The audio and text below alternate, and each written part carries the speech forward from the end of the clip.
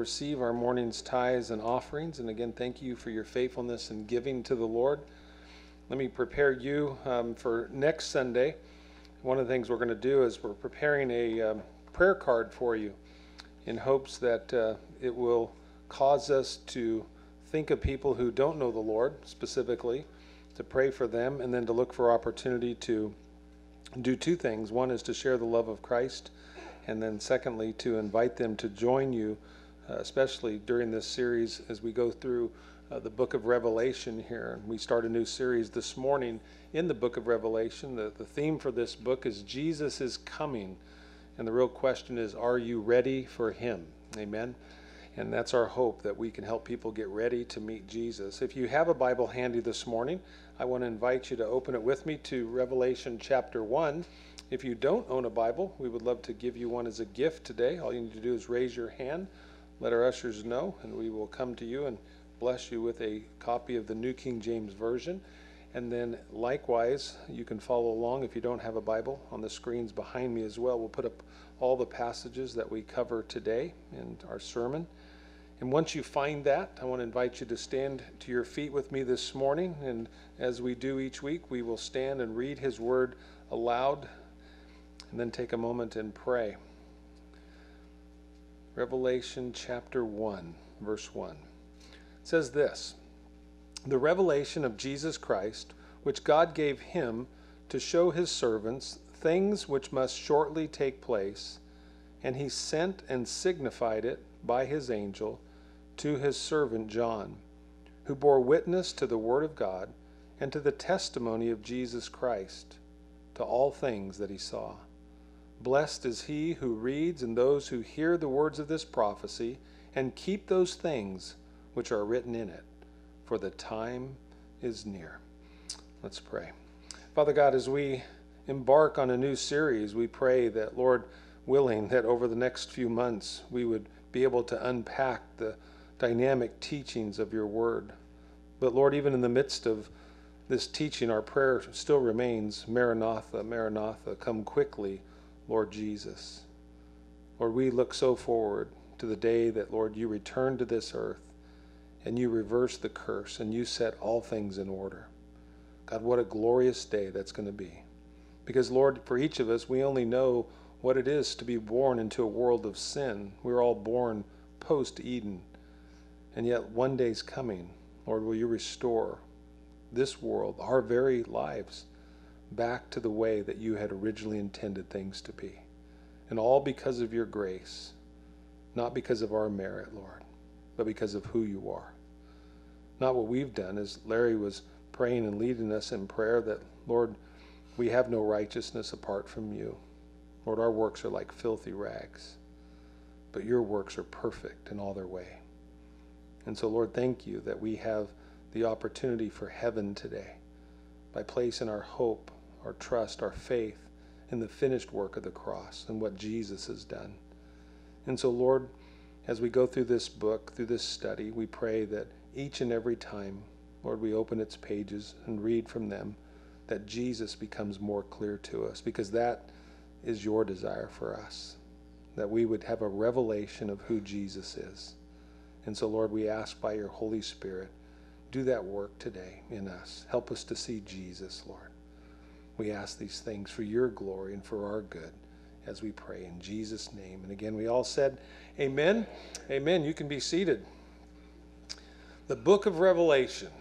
It'll shape our souls. It'll inspire us. And like I said, over the next few months, Lord willing, if he doesn't return, and there's nothing, I want you to know, in prophecy that is keeping Jesus from coming to this earth. Maybe the only thing that is holding him back is the fact that you have people in your life that still have yet to hear about the love of Christ. And what a solemn responsibility that you and I have to pray and to minister his love to them. And may we be faithful in doing that in the days ahead. I mean, this book, we see powerful scenes, dynamic scenes. And if you're not a Christian today amongst us, I pray that by the time we get done today, you are. But if you're not a Christian and you go through the book of Revelation, it should scare you to death. There was a movie, it was called Scared Straight. And when you look at the implications of this book and to think that what's going to happen to those who have rejected the free gift of God, eternal life in his Son, it really should scare you. And I pray that it does. I pray that it puts a holy fear in our life. But if you're a Christian amongst us today, you should be encouraged by what you see here, because the good news is you're not going to be here. These are things that will unfold while you're in the very presence of God, and we'll study that in the days ahead. We know that Jesus is coming back. That's really the theme of this book. The devil is going to be defeated for good. We're going to know in the end that heaven is a real place, and we get to go there because of Jesus. Amen.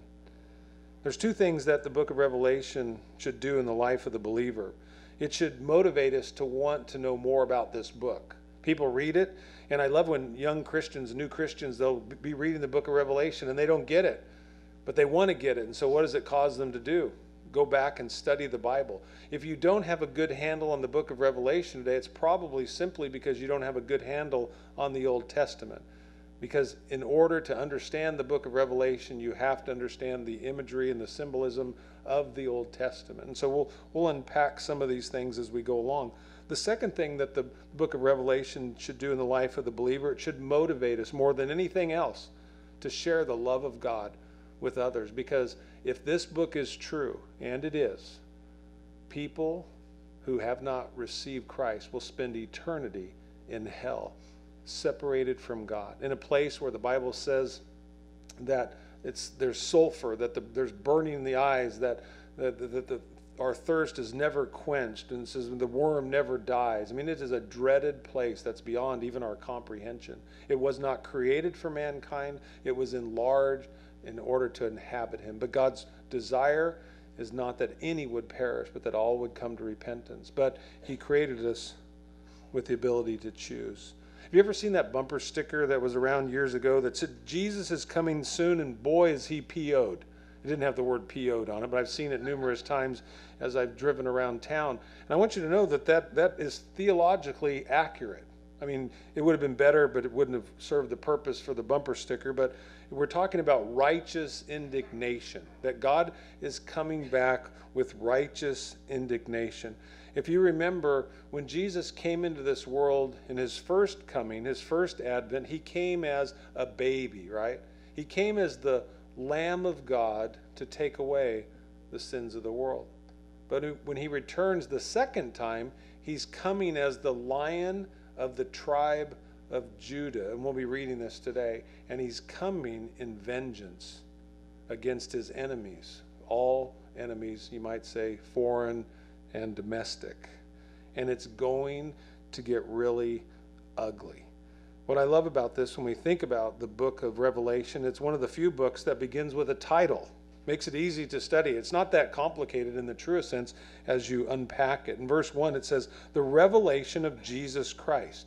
The Greek word translated there, revelation, it's the term apocalypse. In our culture, it's become synonymous with cataclysm, destruction, doom, all these types of things. But to the Greek reader, it simply would have meant an unveiling or an uncovering or a revelation. So it's important to know that the theme of this book is the revelation of what? Jesus Christ. It's not so much about timelines and events. It's about the revelation of Jesus Christ. God's desire, his heart, is that you and I would see Jesus through and through in this book. It's not about the Antichrist. You know, it's been well said that the theme is not 666, but rather it's holy, holy, holy. And as we'll discover, it's not just about unleashing God's judgment on mankind. More so, what we see at the end of the book in Revelation 21 and 22, it's about the unveiling of Jesus Christ to the entire world. Revelation symbolism, though, it's enabled it to slip through Roman government and through Roman security into the hands that it was intended to Christians to find comfort and to understand that God had a purpose and that he had a plan. And again, what better way to communicate in a hostile world is through codes or Old Testament symbols. And so the key to interpreting Revelation correctly is to familiarize ourselves with these Hebrew idioms and imagery that we see. And again, that means going back and studying the Old Testament. I don't know if you knew this or not, but 70% of the book's 404 verses, that's 278, they quote directly Old Testament references. And then on top of that, there's another 360 Old Testament inferences as well. And so it's very, very critical in understanding this book that you go back and you study the Old Testament. And again, that's why there's so much confusion about the book of Revelation. It's been well said that the best commentary on the Bible is what? The Bible itself. It's never more true than we study the book of Revelation. Look at verse 1 there when it says, the revelation of Jesus Christ, which God gave to him to show his servants things which must shortly take place. So these things hadn't occurred yet, and we'll walk through this because there's some schools of thought that John was only talking about things that had already transpired. Can't be true. He's talking about prophetic things that have yet to occur, because he says, must shortly take place. It says, and he sent and he signified, and that word signified means to signify. It means that he's demonstrated by signs. God did signs and wonders. He showed him through pictures and the imagery here by his angel to his servant John. And you have to remember, again, he explains who got this revelation. There's so much that we can easily understand as we go through the book of Revelation. John, the Gospel of John, calls him the disciple whom Jesus loved. What a great name. And we know that for John's life because everybody has a circle of friends. Everybody has people in their life that they have influence with or over. And Jesus had 12 disciples, right? But he also had the inner circle, Peter, James, and John, who made up his closest friends. And then there was his favorite, you might say, friend. I mean, imagine that. Jesus had a favorite earthly friend, and his name was John. In all the pictures that we see of Jesus and John in Scripture, where's John at? He's at his right hand all the time, right? And where's his head? He's laying on Jesus all the time. I mean, that would personally bother me to have my best friend sitting and laying their head on me all the time, but I'm not Jesus. And John loved to be around Jesus. And so there's a love between them. And I stress this because of the revelation that he gets. Because the closer you are to somebody, the more revelation you get of that person. It's one of the great blessings here, and God wants us to get this revelation. Jesus said, no longer, now it starts to make sense, do I call you slaves, right? But I call you friends. He says, because I've done what? I've given you great revelation. He goes, I've told you everything. And you would only tell your deepest, darkest secrets to who? Your best friend. And so John has this intimate relationship with Jesus. If you think about it, he was the only disciple to witness the crucifixion. Where were the other ones? They'd all fled, right? But John was right there. To his own mother, he said, Mother, behold your son, and son, behold your mother. Wow, to put your mother into the care of someone. John was that person. Very special relationship. John was the first disciple to see the empty tomb. I love this. Peter's in front of him, right? When Peter slows down out of fear at the tomb, what does John do? He finally catches up and passes him and goes flying into the tomb to see that it's empty. Your friend would do that, right? I mean, here's John. What a beautiful picture. He was there during the 40 days following Jesus' resurrection from the dead. He's walking with him. He's watching everything that's transpiring. And John is there when Jesus ascends back into heaven. And what we see is John is doing everything then that a faithful witness is called to do. Jesus told them, he said, to go into all the world, which you and I are part of this as well, as being a faithful witness to what Jesus Christ has done. He said, go into all the world, making what? Disciples of all nations, baptizing them in the name of the Father and the Son and the Holy Spirit. He says, teaching them all that I've commanded you, right? That's what a disciple does. That's what John was doing. And John was suffering tremendous persecution under Domitian, a Roman emperor in that time. Nero had killed Paul already, and he had killed Peter. And now, here's Domitian. History tells us that he tried to boil John in hot oil, threw him into a boiling pot of hot oil.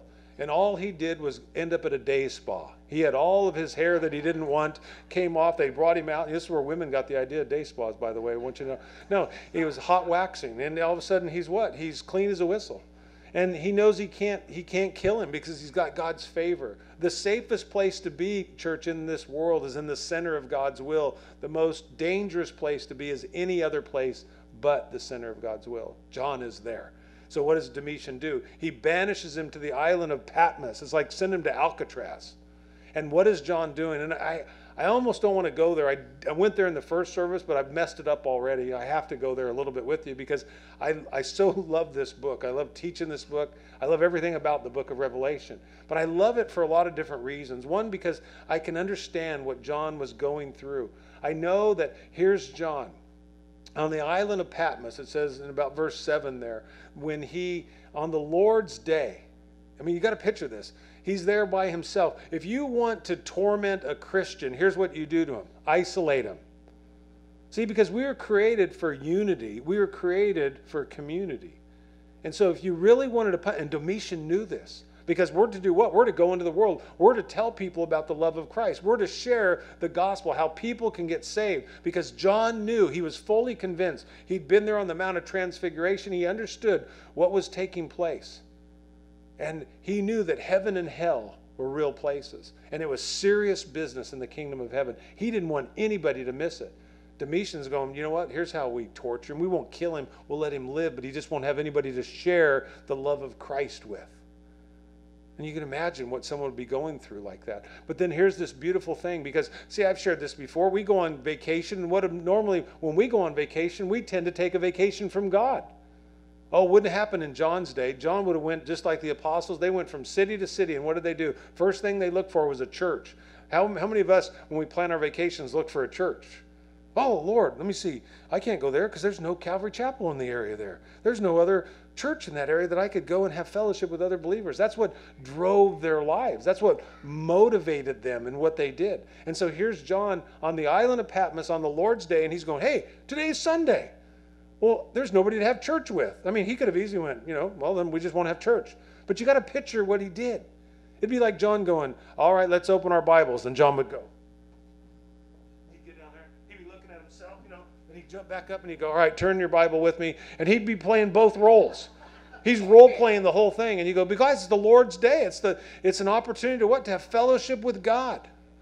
And so here he is. But what happens? And the reason I stress this, there's a point to it. Because many of us, when we think about Jesus coming, we go, oh yeah, Jesus came in his first coming as a baby into this world. Oh, I get that. His first advent.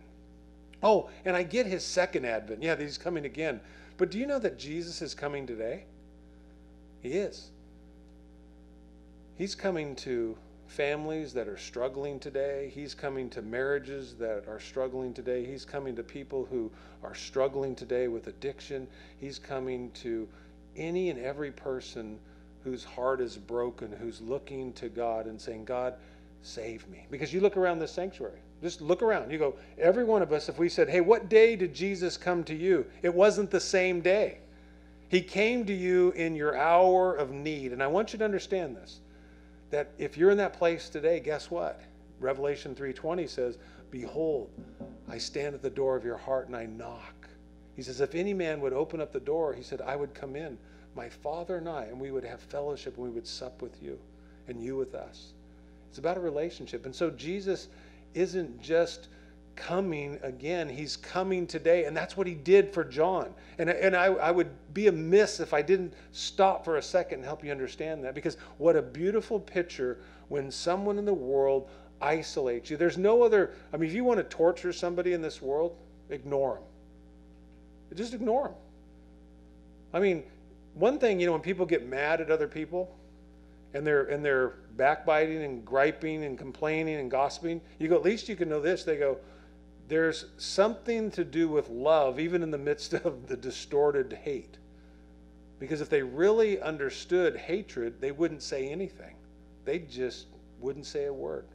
You'd be like the Roman emperors. You would be like when Moses, remember when Pharaoh gave up on, what did he say about Moses? Let the name of Moses what? Be stricken. Let it be removed from all the records so that he doesn't even exist. That's what Domitian was trying to do to John. And when the world tries to do that to you, guess what? Jesus comes to you. And I don't know about you, but blesses me tremendously to know that that's the kind of God that we serve. Verse 2 says, who bore witness to the word of God and to the testimony of Jesus Christ, to all things that he saw. So when John received this revelation, again, he was a prisoner member of Rome.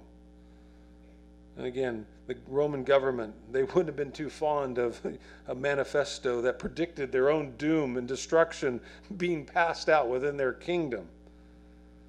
And so to avoid censorship, you could say John's letter employed the use of signs and symbols here that would have been known to a student of the Old Testament, but not a student of the Roman government. Very good. Our God knows how to reach us. That's the message. God can get through. Maybe you have people in your life. You go, I've been praying for them. I just can't get through to them. That's okay. God can. God can. He is, trust him. Lean not in your own understanding, but in all your ways acknowledge him. He'll direct your path. He can get through to them. The book of Revelation, for some, they would call this language that he used was a cryptogram or an encoded message. Its symbolism, like I said, was designed to get past the Roman guards, but yet Christians could understand it. Like Daniel, John was given a revelation of future events. He was commanded to write these things down, and he received this message, not from an angel, not from some outside source, but he received this message from Jesus Christ himself. And he said, write these things down because what? They're faithful and they're true. They're going to come to pass. And that's why it's healthy. It's a blessing for me and you to read this book, to study it, to hear it, and to do it. And you go, why? And he goes, because he said, we'll be blessed if we do. Verses 17 through 19, you look down there in chapter 1. Again, we read about future events that are going to come to pass. And God told him directly what would happen. He says, this is Jesus speaking. He says, and when I saw him, speaking of Jesus, I fell at his feet as dead.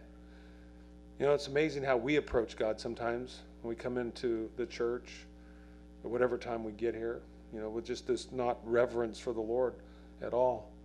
It says, but he laid his right hand on me, saying, do not be afraid. I am the first and the last.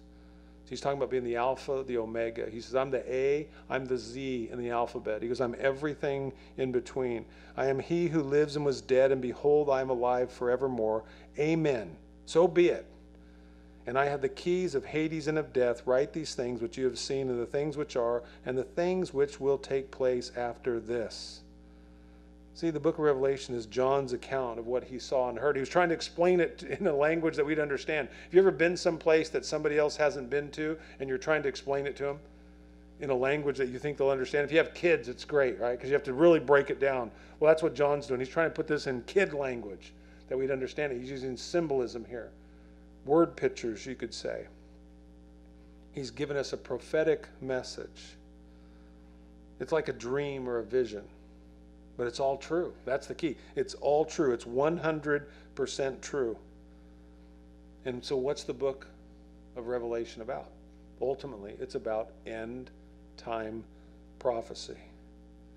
You think about this. Verse 3, it says, blessed is he who reads and those who hear the words of this prophecy. I love this. Does it say anything about understanding it? No. Thank God. Amen.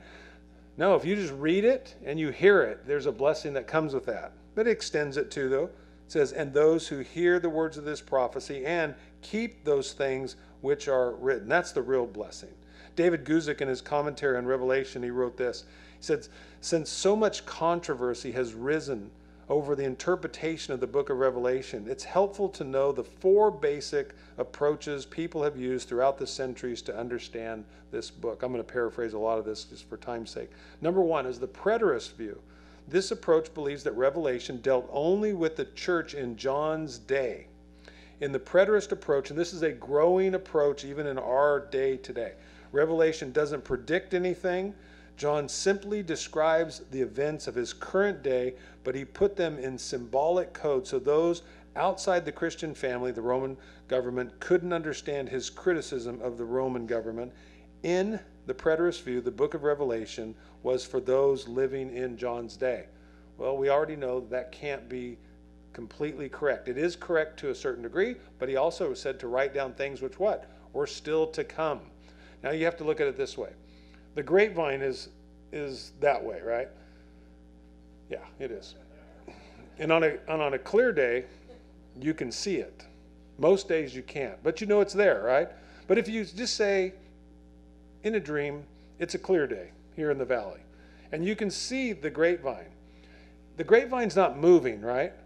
But if you take a step closer to the grapevine, does the grapevine become more clear to you? Yes. That's the key to understanding biblical prophecy. Those that are alive in the day when these things begin to happen, they're going to see it more clearly. It was stated as fact in John's day. It didn't move, but they were so far away they didn't understand it. If you study Luther and Calvin and Spurgeon, you're not going to see as clearly as you can understand personally today what end time prophecy is about, because they were so far removed, because the end time is about what? Those that are there in the end times. It would make sense if you were there. It's happening in our world today, and we'll be able to, like I said, unpack some things along the way that will help us here. So the preterist view is one. Secondly is the historic view. This approach believes that Revelation is a sweeping, disordered panorama of all church history. In the historic approach, Revelation predicts the future, but the future of the church age. So it really focuses on chapters 2 and 3 here, and not the future of the end time events. So what it does, it tries to take church history and break it down over the course of time. Not a very healthy perspective, because the only way then to understand, Revelation is to look backwards. And that's not the best way to approach prophecy, because prophecy is always about what? What is forward, okay? So just some things that are real interesting, but they're positions that people hold for whatever reason they hold them. In the historic view, Revelation is full of symbols that describe now. For example, many of the reformers, this is like I said, going back to Luther and Calvin, reformers called the Pope the beast of Revelation chapter 13. But they didn't necessarily want to believe that it was the very end, so they believed that that Revelation spoke of their time without necessarily speaking to the end of times. The poetic view, number 3. This approach believes that Revelation is a book full of pictures and symbols intended to encourage and comfort persecuted Christians in John's day. We know that was true. Yes, that's very true. But not just in John's day, but also throughout the ages. In a poetic or allegorical view, the book of Revelation isn't literal or historic. Revelation is a book of personal meaning. Danger, though, in that. There is no private interpretation. Okay, all Scripture is given by God, and it has a purpose. There's an intent of everything that John writes about. Number 4, the futurist view. This approach believes that the beginning, with chapter 4, Revelation deals with the end times, the period directly preceding Jesus' return. So right at the beginning of chapter 4, many hold to that as a picture or a type of the rapture of the church that takes place, because in the preceding chapters 2 and 3, you hear 16 to 19 references to the church, but then the word church is never used again until we see in chapter 19 at the second coming those that would come with the Lord. Now again, that is a position that many hold. When you think of the futurist view, it says, in the futurist view, Revelation is a book that mainly describes the end times. Now, personally, I hold to the futurist view, and we'll walk through that. Like I said, but we'll give place to other positions. And again, the key to the whole thing here is not to get in a debate and argument over this, because, again, we see dimly, darkly, but then we'll see face to face. But the key is that we all agree on one thing, and that one thing is what? Jesus is coming back. Okay, and so any position, the bottom line, he's coming back. And then the second aspect of that question is, are you ready? And that's why we proclaim and preach the gospel, because if you're not ready, all hell is going to break loose upon your life. So when you consider, again, Revelation, this book, look at it this way. Maybe chapters 1 through 3 are thought of being already fulfilled, talking about church history, talking about 7 literal churches, and then, again, things that have already taken place. Then chapters 4 all the way through chapter 22 are things prophetic. They're things still yet to come. So we understand that the book of Revelation is a book of prophecy. It is yet to happen. So perfectly set as the last book in our Bible. I love exactly the fact that it's here at the very end. Unlike Daniel and Ezekiel, the book of Revelation is the climax then of both the Old and the New Testament. The book of Daniel, I mean, it describes in detail events from Daniel's time all the way up to Christ's first coming, when you think about this. And then it briefly talks about the tribulation period and Christ's rule on earth. But the book of Revelation magnifies and really brings to light the end times events culminating in what? The second coming of Christ and the establishment of a new heaven and a new earth. And again, so the majority of the book of Revelation is about what? End time events. Things that are what? Yet to be fulfilled. Prophecy. Again, like they said, the imagery, the symbolism of this book, I mean, it existed purely out of need, because people go, why all the imagery? Why? Remember, the church was suffering tremendously under Domitian, under Roman rule. I mean, Christians were being killed. They were being fed to the lions. They were being tortured. So, again, John's message was to get hope. Hey, to be reminded what? The best is still yet to be. This is as bad as it gets. It's going to get better. But again, just to write that in plain language, I mean, it would have got everybody killed. And so they used imagery, like I said, symbols from the Old Testament that would have been so clear to them that, have you ever forgot something and someone reminded you and it made you happy? It brought you hope or it brought you encouragement. Yeah, that's right, I forgot all about that. I share that all the time from the pulpit, right? We tend to what? Remember the things that we need to what? Forget. And we forget the things that we need to remember. That's what the book of Revelation is. It's reminding us of the things that we need to remember. Jesus is coming back.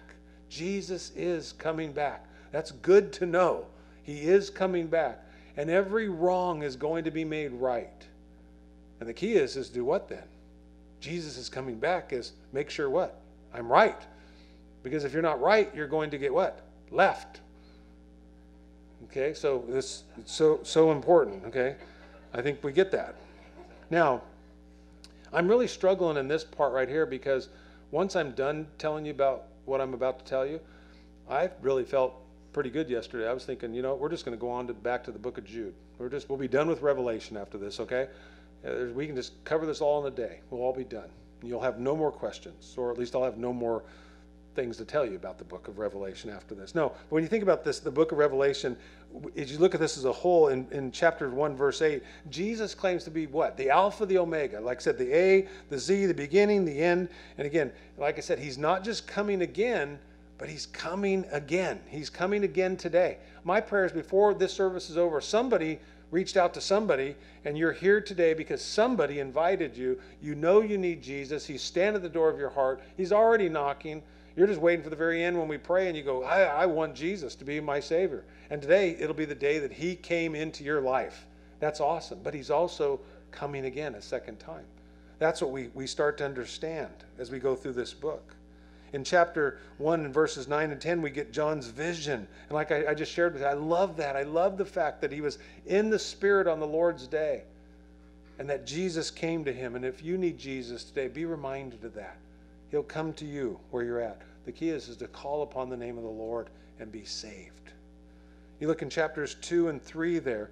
I mean, Jesus gives John these 7 letters to 7 churches there in Asia Minor. I was going to do a topical message when we get to that. I'll talk to you about what kind of heart do you have. It's somewhere between, being loveless and lukewarm. The church at Ephesus had lost their first love. The church at Laodicea, they weren't. Jesus said, I wish that you were hot or cold. Think about this. This is after Jesus died on the cross, after the day of Pentecost, okay, after he has ascended back into heaven, and he's saying this about a church that exists in that day. And maybe it deals with the heart of an individual believer. I don't think it's far-fetching to proclaim that.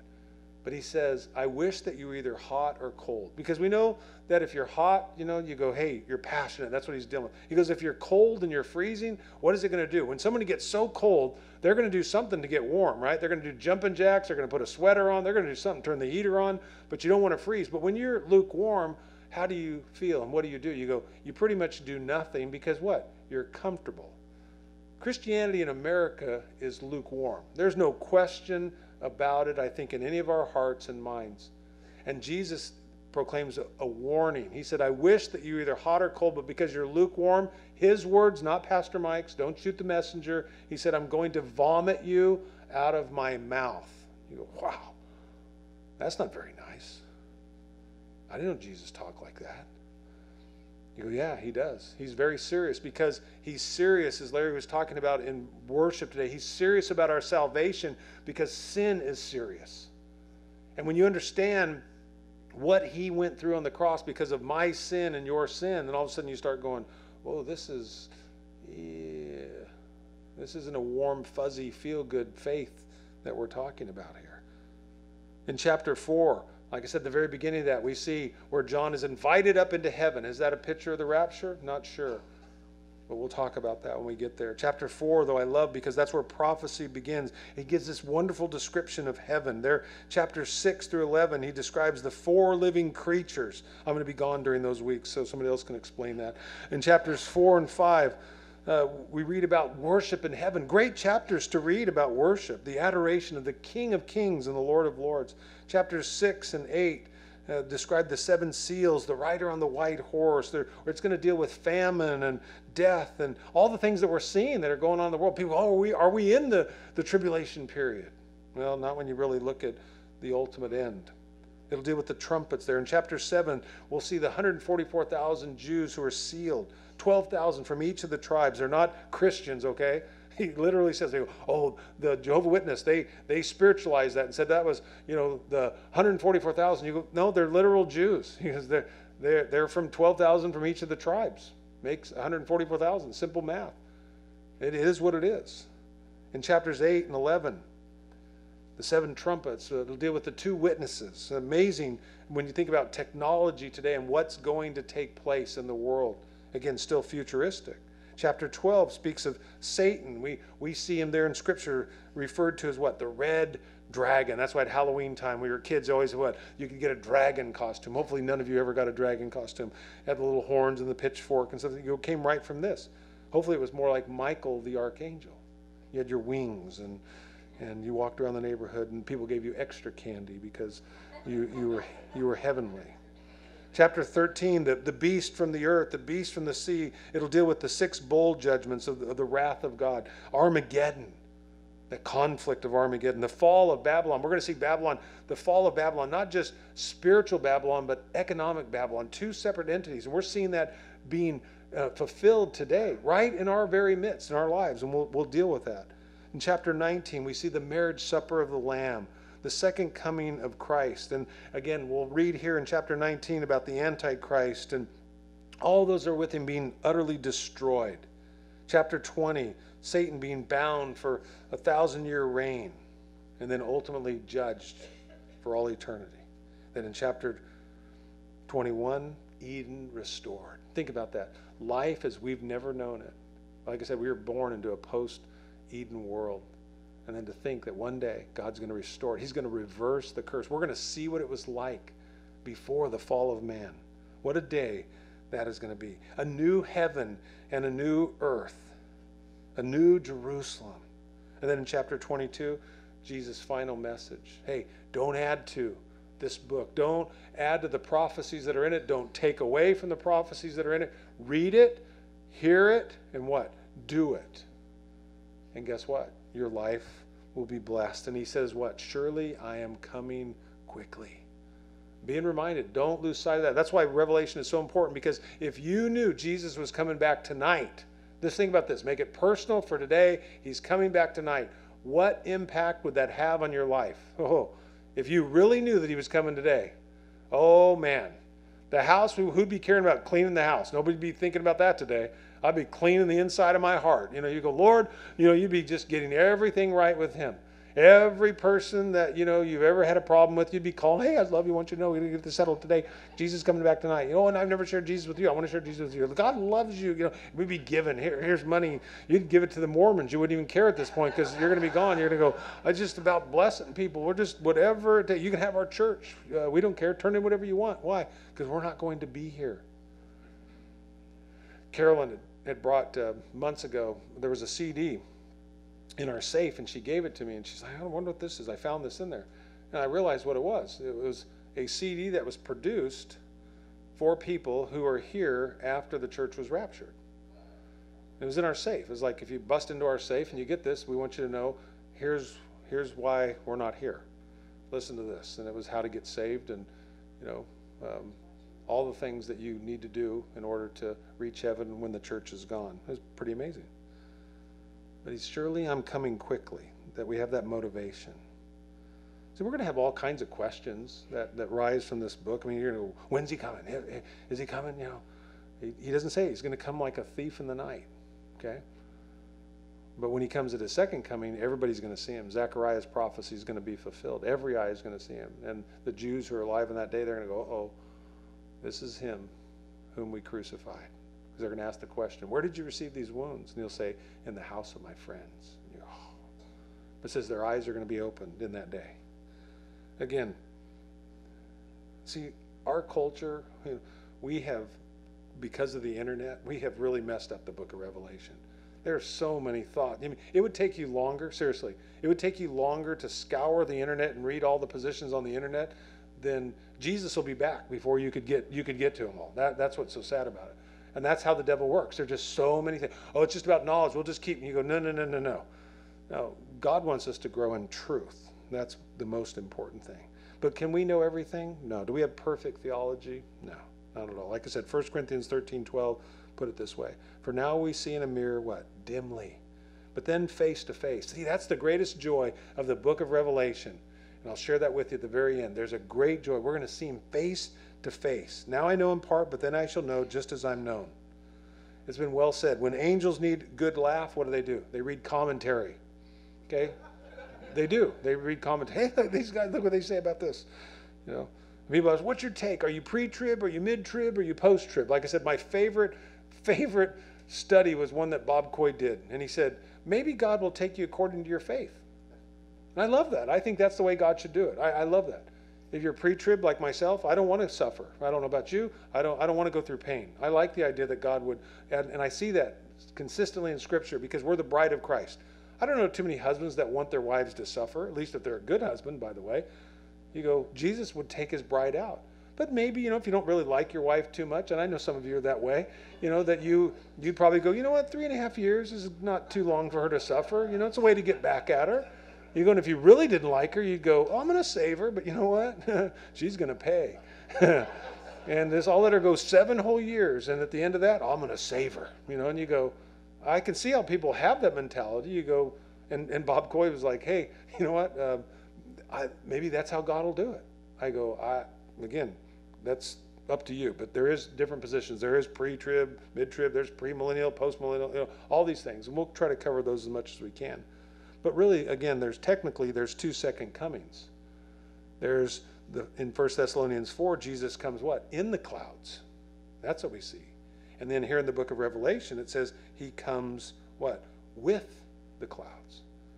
So he's in the clouds, with the clouds, and you go, with the clouds, and every eye will see him. Is every eye going to see him in the rapture of the church? No. It says he's going to come like a thief in the night. It's going to happen. And guess what? The church will be snatched away. Rapizio. People, that word rapture is not even in the Bible. Yes, it is. The translation of it, yes, the rapizio. To be raptured, to be snatched away, taken up. That's what the Bible says that's going to happen. Jesus in the rapture comes in the clouds.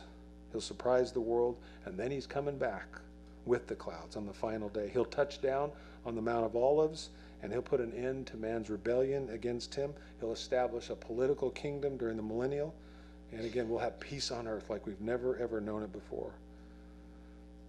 Sandy Adams, he put it like this. He said, since Jesus ascended to heaven, he's been sitting at God's right hand. He finished his work of salvation, and his Spirit has been busy gathering in his church ever since. But once the church is caught up, God's wrath will come down. A Christ-rejecting world will be punished. Today, many people around us might mock at the idea, but they won't escape. Vance Havner writes this, some of us get laughed at by the swivel chair experts in eschatology, speaking of end times.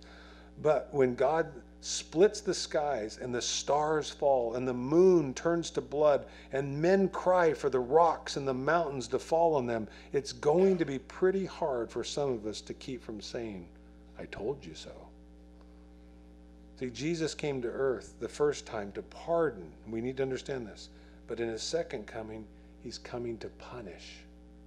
He came to pardon, and now he's coming to... You do not want to be here for that. And hopefully it motivates us as we go through this book to go deeper into the Word of God. And hopefully it motivates us to reach this lost world around us, to love people enough. Because I don't know what you're going to say to Jesus when he's going, hey, aren't you glad I saved you? And you go, yeah, Lord. And he's going to go, what about all these? I was busy. I hope that we're not too busy. There's a question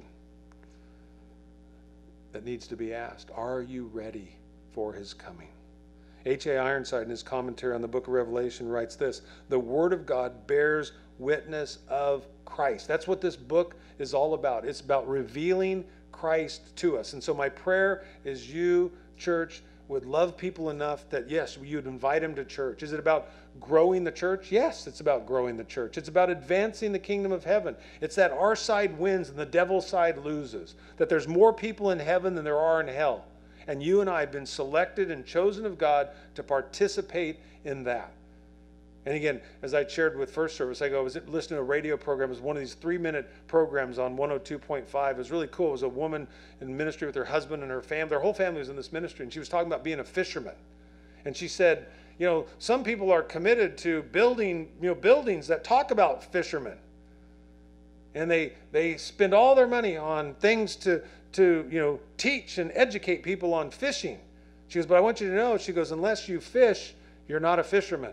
You can know everything there is about being a fisherman, but if you don't fish, are you really a fisherman? Jesus said, if we would follow him, he said he would cause us to become what? Fishers of men. He said his disciples were fishers of men. If you're not fishing for men, are you truly a disciple of Jesus Christ? And the answer would be very clear, no. Oh, you might be someone who talks about fishing. The devil talks about fishing, but you know for certain the devil is not going to fish for people in order for them to be saved.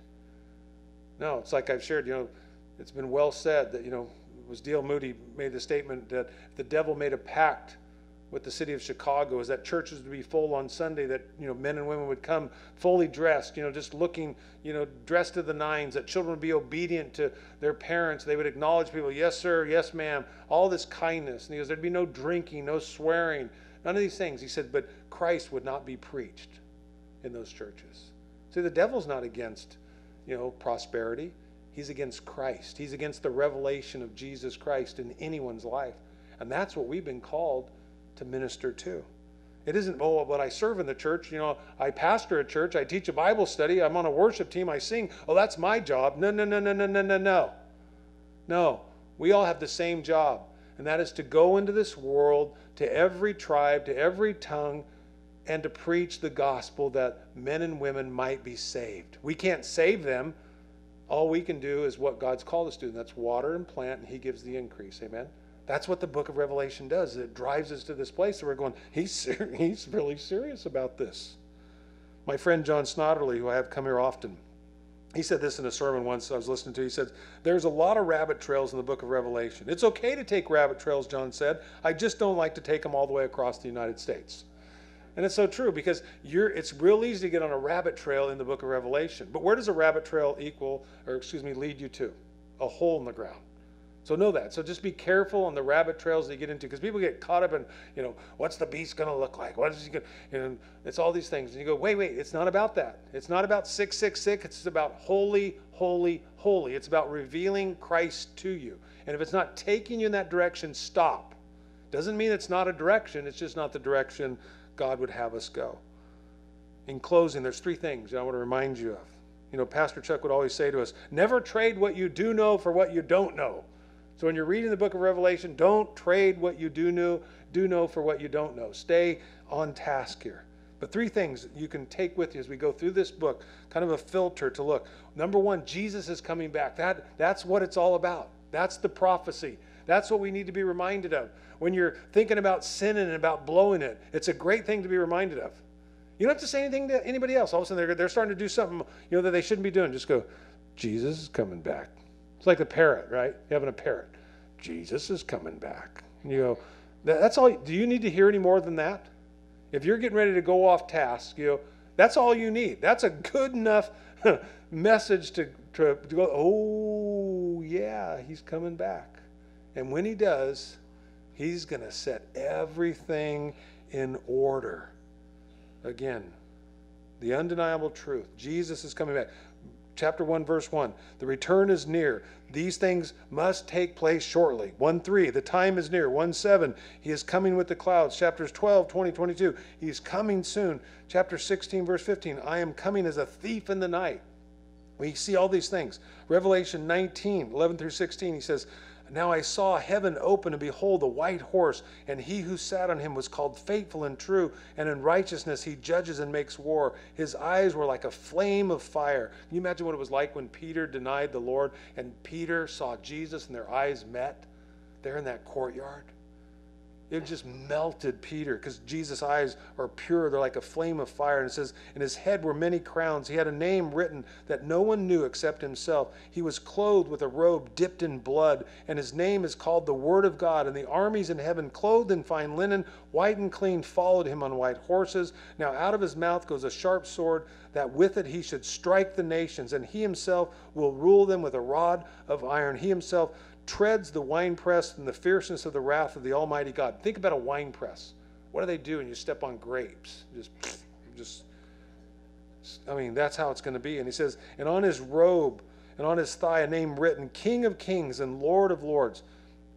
Are we not clear on this? Jesus is coming back. The key is, are we living in anticipation of that? Second thing that we see is Satan is destroyed. The devil is destroyed. That's good news. Amen?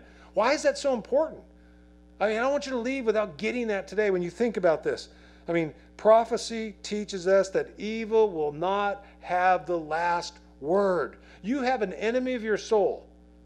Get this, church. You have an enemy of your soul that he goes to and fro across the face of this earth looking for whom he can devour.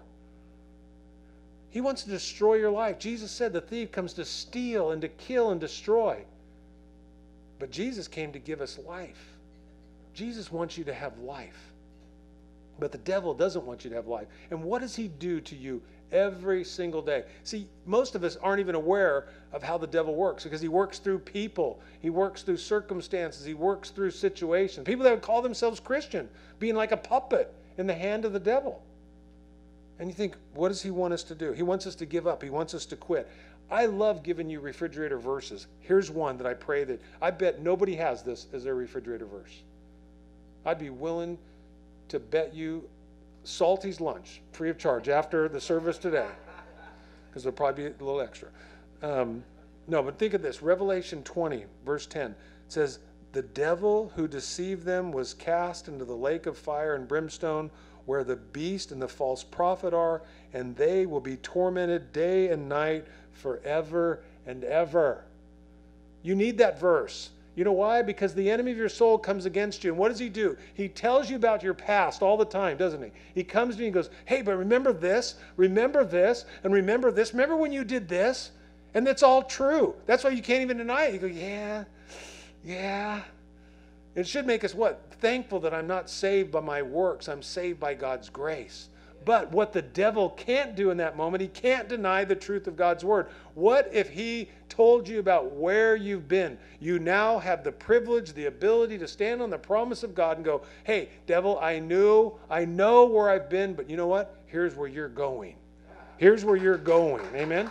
I'm telling you what, and you need to understand that. That's why this book is so powerful. It's so profound, because, again, we live in so much defeat because the enemy, we forget that he's defeated. Because we think, oh, he's not defeated today. Yes, he is. He was already defeated. He was defeated at the cross. We're just waiting for what? We're just waiting for the clock to run out in the game. We are more than conquerors in Christ Jesus. He's coming back. The devil is defeated. And again, number 3, God is going to rule and reign over everything. I did a memorial service yesterday. I hate funerals. I hate memorials. I hate doing this. But I love being able to tell Christians that guess what? The devil didn't win. If your loved one placed their hope and their trust in Jesus, guess what? One day we're all going to be united together again. And this is the thing that I want to leave you with, because it's about Jesus. See, we love reminding people in Revelation 21 about the presence of God, that there's going to be a day when there's a new heaven and a new earth, right? When God is going to, again, we see He's going to wipe away every tear from their eye. But I don't know if you really think this through too much. And I want you to think about this, because it's been well said that the glory of God is man fully alive. The glory of God is man fully alive. It was Jesus' great earthly prayer. John 17, I'll read these 2 verses here with you, 3 verses. It says, Father, Jesus said in his great prayer, he says, Father, I desire that they also whom you gave me, speaking of me and you, may be with me where I am. John 14, remember? Where I go to prepare a place for you. So that they may behold my glory, which you gave and you've given to me. For you loved me before the foundation of the world ever was. This was already settled. This is a done deal. Beyond my comprehension, beyond my pay grade. But guess what? Not beyond his. Before the world ever was, it was already settled. O righteous Father, he says, the world has not known you, but I have known you, and these have known that you sent me. And I have declared to them your name, and I will declare it, that the love with which you love me may be in them, and I in them. I mean, think about this. All sickness, all disease is going to be vanquished one day when we sit with Jesus. No more sorrow, no more pain, no more dying. You're not going to lose another loved one in your life. It's all going to be restored and redeemed. Everything that was dead, that was in God, is going to be brought back to life. But look at this description of heaven, and I'll invite the worship team to come forward. But I want you to lock in on this. Don't miss this today, okay? Revelation 21, 1 through 5, it says, Now I saw a new heaven and a new earth, for the first heaven and the first earth had passed away, and also there was no more sea. Then I, John, saw the holy city, New Jerusalem, coming down out of heaven from God, prepared as a bride adorned for her husband. It says, Then I heard a loud voice from heaven saying, Behold, the tabernacle of God is with men, and he will dwell with them, and they shall be his people. God himself will be with them and be their God. And look at, don't miss this. And God will wipe away. Who's going to wipe away every tear from your eye? Jesus. No, put a name on it. Jesus is. Jesus is going to sit with you. He's going to take you in his arms. He's going to hold you. He knows every hurt and every pain, everything that you have kept bottled up in you because you needed to be strong in this world. Everything that sought to destroy you on the inside, that you have just kept and you have just tried to muscle your way through in this life. And he says, and God, and Jesus will wipe away every tear from their eye. There should be no more death nor sorrow. Do you believe today that Jesus knows your hurt? Do you believe that he knows your pain? It was one of the blessings of being able, in a memorial, I shared the story of Lazarus and Jesus. And here's Jesus who loves people. And it says, and he stood outside the tomb of Lazarus, it says, and he wept. And you go, wait a second. He just said, I was glad I wasn't there when Lazarus died, so that way I could demonstrate the glory of God. He knew he was going to raise Lazarus from the dead. Why was he crying? Why was he weeping? And you go, he was crying and he was weeping because he identified with human suffering. He knew that we don't get it. He knew that we didn't know what God was capable of. He knows that we didn't understand that Jesus one day was going to make all things new. And so what did he do? He cried with us. We have a God who identifies our hurt and our pain, our suffering, our sorrow. He says, and there'll be no more pain, for the former things have passed away. And then he who sat on the throne said, Behold, I make all things new. And he said to me, Write, for these words are true and they're faithful. So we have it in our Bible. We have it here so that you and I could do what? We could enjoy the realization that, guess what? No matter what you're going through today, no matter how difficult the moment is that you're in, the best is still yet to be. That's why this book is so important in the life of a believer, is to recognize that, yes, Jesus came once, But guess what? He's coming again. Now the question that begs to be asked today as we close, are you ready? Are you prepared for his coming? Let's pray. Father God, thank you, Lord, for your word. Thank you for the privilege and the opportunity to stand at this pulpit and remind this congregation of the hope that's in Jesus. And Lord, I'm reminded of that saying that says people can go 6 weeks without food and 6 days without water and 6 minutes without oxygen, but we can't go 6 seconds without hope. Lord, thank you that you're our hope in this world. Thank you that you are coming, and it could be right now. It could be today. Maybe some are here today and they go, I can't hold on any longer. Maybe tonight. That's the hope of the believer, that we don't know the hour at which Jesus will return. Maybe it'll be today. Maybe this is it. It's all over today. And for some of us, we're going to be like the 10 virgins. There's not enough oil in our lamp. We're not ready. We're not prepared.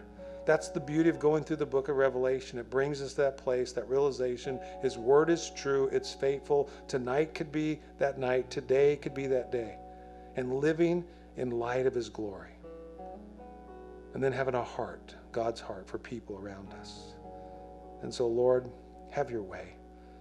If there's any here today that don't know you as Savior and Lord, don't let them escape this place. Don't let them get out of here, Lord, without the hounds of heaven pulling on their heart to get things right with you. It's not worth being left behind.